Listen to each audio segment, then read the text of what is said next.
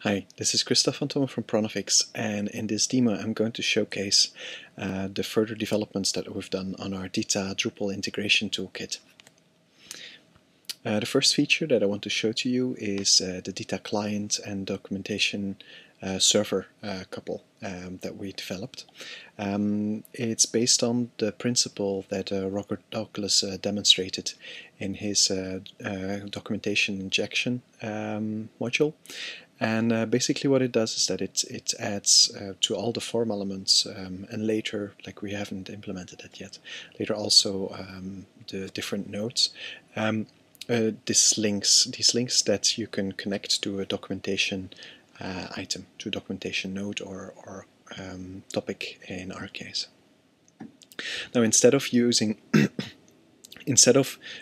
this locally on the site itself, we've created a documentation server. And the documentation client in our case is nothing more than a URL that points to the documentation server, so that you can then on the documentation server link specific documentation topics to a certain form element or later also node.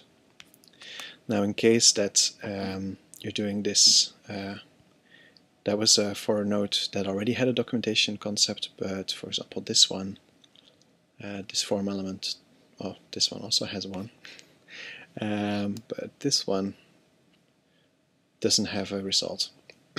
In that case you can add an existing one just through node reference, or you can also add shows that one, but you can also add them by creating new ones. And that brings us to the next part of the next elements that I wanted to show, which is poor man's DITA. Poor man's DITA is a concept that we developed as an answer to basically the lack of a proper editor in Drupal for XML. Now we've got plans for creating an editor, but in the meantime we found this already to be very useful, because basically poor man's DITA creates lets you create DITA topics using a normal CCK form, where you have a bunch of the most important fields for the topic in the form. And then once you go and save it, I'll go to an example already filled out. So you see it's already filled out. So when you go and save it, then it it will show your XML generated from your answers, from your input. We've done this for both tasks and concepts. The next in the list is the DITA topic upload function, where you can go and upload specific individual files into the system. This takes some time because it has to parse through the DTD and validate the input. But once it's done, it shows you the XHTML version of the topic. But if you go and look at it, you see that actually that's XML that's stored. Next in row is the DITA folder import. And with the DITA folder import, you can import a folder that is located somewhere in your Drupal install into the system. And basically, you can just say import, and it will go and create 9 document nodes in this case. The cool thing about this is that you could, for example, create a folder in which you're checking out a documentation repository, and then import all those documentation files into Drupal using the system. And then when you go back and look at the overview, you see that those new files have been created. Now, we got some feedback from people about the command line being visible in the process.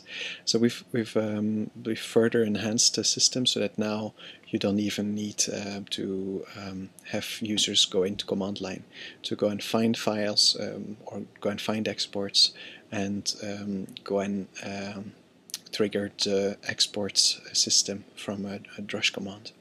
So as you can see here, we still have the usual user interface, drag and drop interface for managing the DITA map. You can still use views, Now, what I wanted to show you also is how you can, for the people that don't know Drupal, is how you can build a views query to get specific topics out. For example, this query, this DITA topics, you get all the DITA documents and DITA tasks and concepts. Right. And save. I'm going to ignore that error. And then we go into the interface, add views list, DITA topics, and as argument you set all. Then you get all the topics.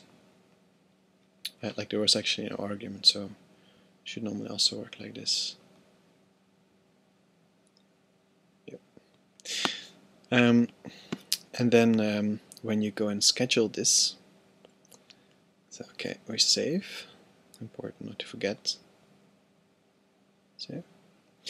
And then you have the DITA map view, where you can now choose which of the vocabularies you want to use to create the relationship table. I'll do it without one for now. And you see the DITA map view, and then you can export the DITA map.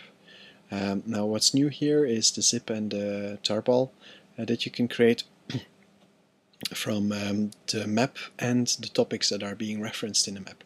So that's an easy way to export topics and maps out of the Drupal system.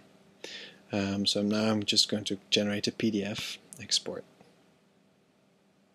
Okay, now you see scheduled for conversion. So we're still working with an asynchronous creation of the exports for scalability reasons. But what we've done is that it is now just possible to use a cron tab task to trigger the export, so that you don't have to go into command line to do this, to do the exports. So once cron has run, then it will appear in this list. We can look at an older item. You can see that it's still generating the files based on the map. And that's it. Thank you very much for your attention.